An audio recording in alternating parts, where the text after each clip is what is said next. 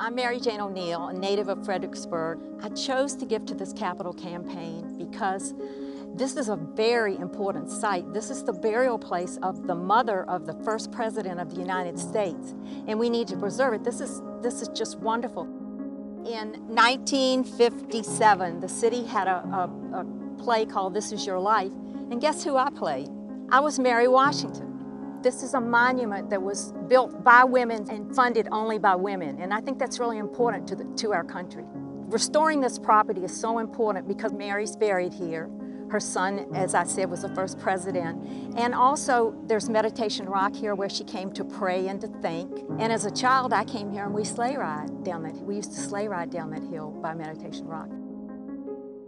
One thing about Mary is she had breast cancer, as I understand, and that's how she died. And I'm a breast cancer survivor.